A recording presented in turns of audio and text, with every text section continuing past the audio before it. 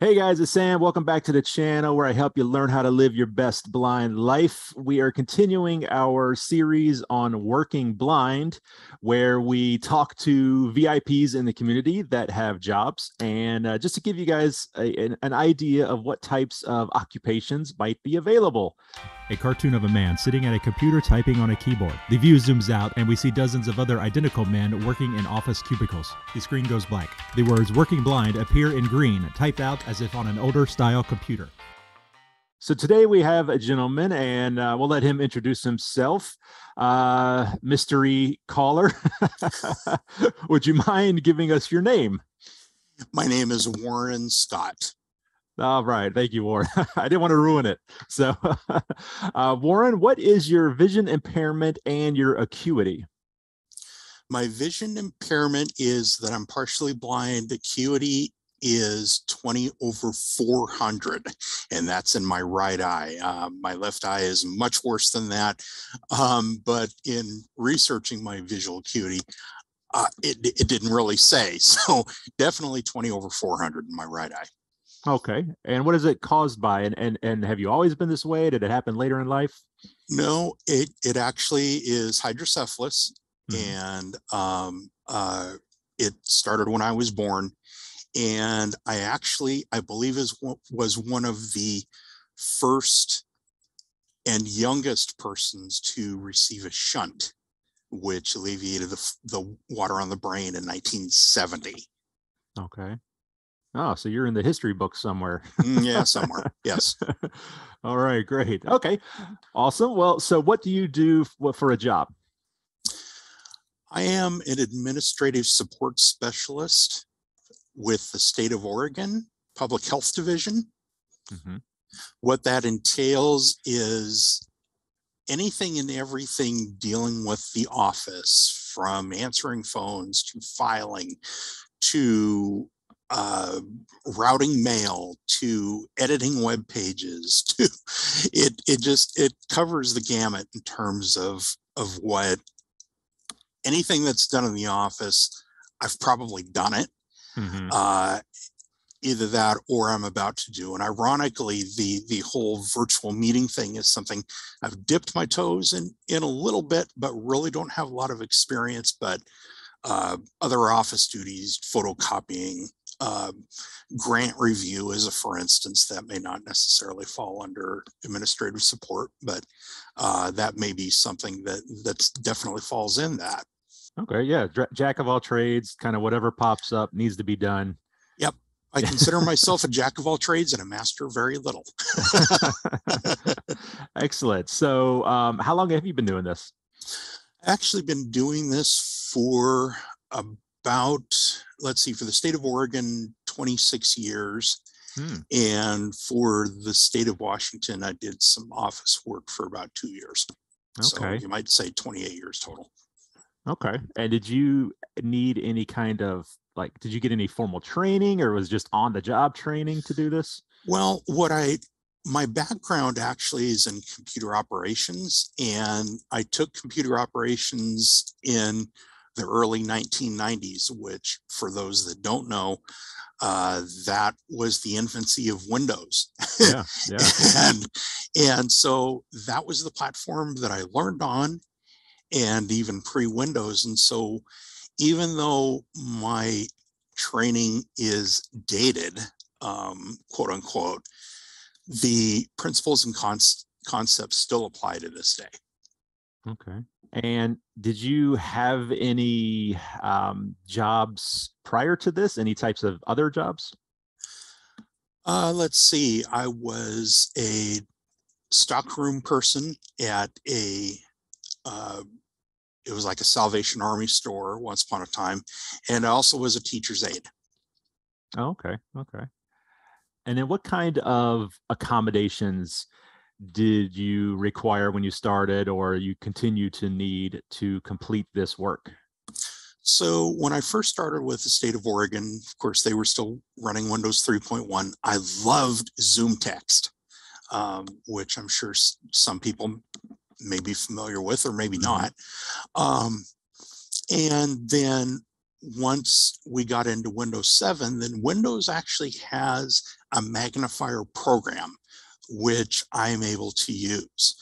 If it has to do with printed material, I use a telemicroscope, which I believe is 5 to 12 power telemicroscope that attaches to my glasses. And that I use to read print with. But other than that, nothing dealing with audio at all. It's essentially just using the magnifier and the telemicroscope and iPhone on occasion. If I'm with a colleague and they're showing me something then I tend to use the camera on the iPhone. But other than that, that's pretty much about it. When people ask me, what can we do to make this readable? My standard answer is nothing. I will do the adjustments. Right. Yeah, you know what works. Well, yeah, exactly. And because what's happened is that I'll sometimes get stuff, or I used to get stuff that was in crazy large print. And it, so like a two-page report comes out like 10 or 11 pages because it's in large print. And I find that to be somewhat distracting, actually. And so that's why I just ask that just leave everything as is. If there's any graphs or anything with color, if I can't read it, I'll let you know. Right. So how accepting are your coworkers? I mean, you've been there a long time, obviously, so everybody knows and everything. So did you have any pushback from anybody or any kind of awkward situations working with people? Believe it or not, no. And I think it was really a matter of proving myself as an employee and and showing by example that yes, I'm blind,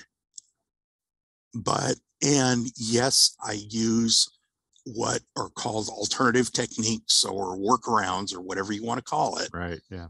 But I get things done. And so if anyone does have an issue or problem with it, I don't know anything about it. But everyone's been very accepting of me. That's good. That's good. So during the hiring process, at what point did you divulge your vision impairment? Before, during the interview process, afterwards?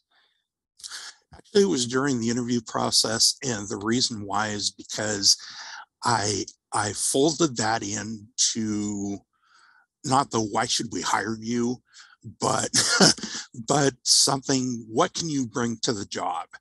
And one of the things I said was, when it comes to reviewing documents, I can't skim.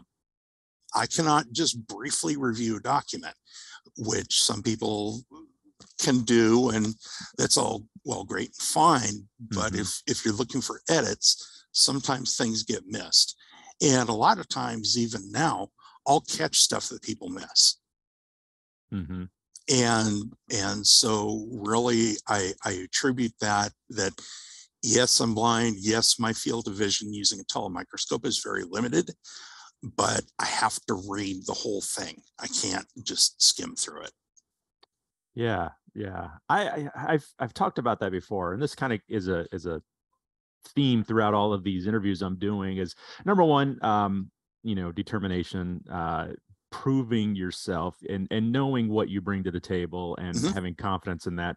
But I've done videos on when to divulge. Do you do it before? Do you do it after? And my philosophy is always do it during the interview process, because there's going to be those times when it naturally is going to come up, or they're going to ask you that very question you just said, or my experience, it's been like tell us a time in your life where you had to overcome adversity, or you had to think outside the box, and it's like, perfect.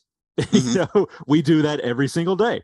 Yes. So it's really a benefit to them, something that they're looking for. So Well, awesome. So any plans on changing occupations? Anything you'd like to do in the future?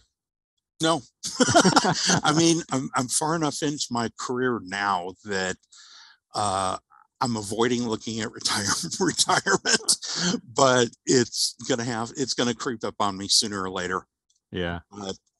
Right now, no. I have no interest or anything at all to change careers. Absolutely not. Perfect. All right, Warren. Well, thank you so much for joining us for this great information. And I think a lot of people are going to enjoy kind of hearing your experience and hopefully get something from it. Okay. Thanks so much for having me. All right, guys. So if you would like to see more in this series, check out the other videos in this Working Blind playlist. I will have a link to that in the description down below. And we'll see you in the next one. Thanks. Bye-bye.